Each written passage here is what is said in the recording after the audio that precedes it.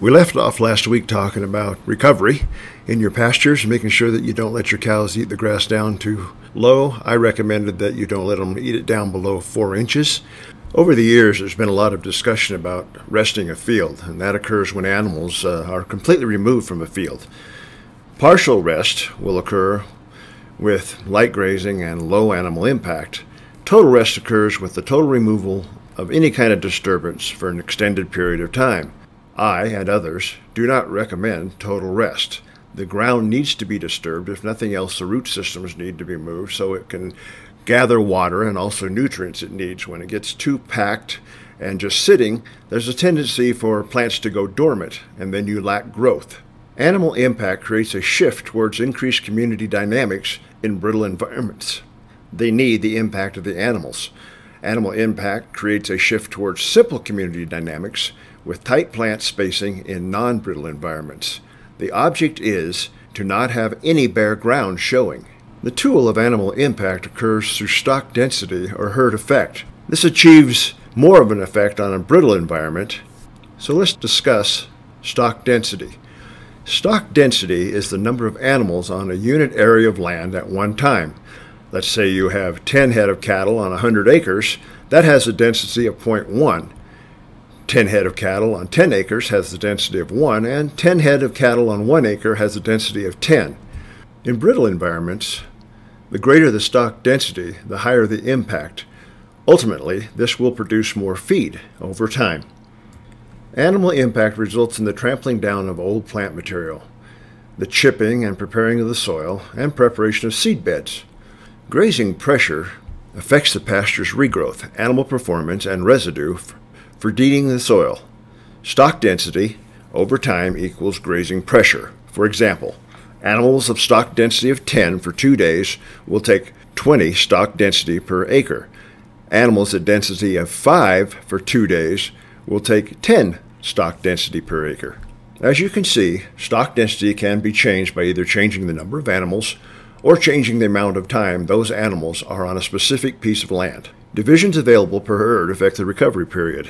Over time, the number of divisions available affect the grass pressure. As we have noted this year in numerous areas of the world, the major variable in all this is the environment and those things that affect it. We've had areas this year that have been totally flooded.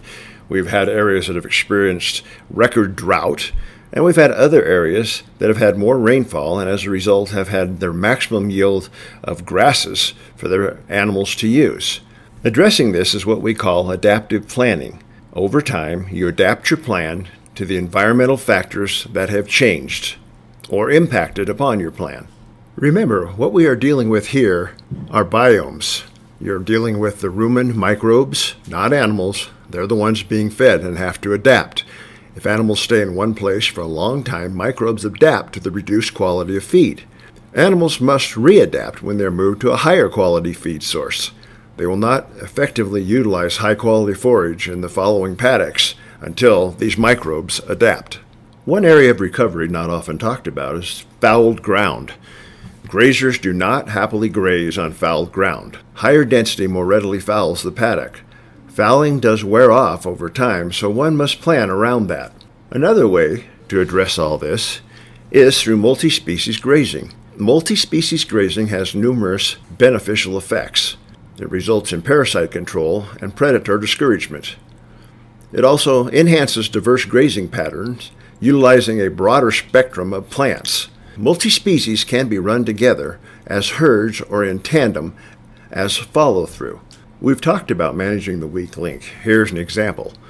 If there is more feed than animals, there is a product conversion weak link. And if there's too little feed, or the quality of the feed is very poor for the animals, then there is a resource conversion weak link. If you have a resource conversion weak link, place emphasis on the ecology and feed production. Longer recovery periods and higher stock density are important. If there's a product conversion weak link, animal performance is paramount. Recovery periods can be a bit shorter, and stock density are not such a priority. In conclusion, grazing planning gets the animals to the right place at the right time, manages the tools to create the future resources required. Each time you plan from a fresh view, but use information and learning from previous plans and actual performance. Be sure to record these so you have them as a record.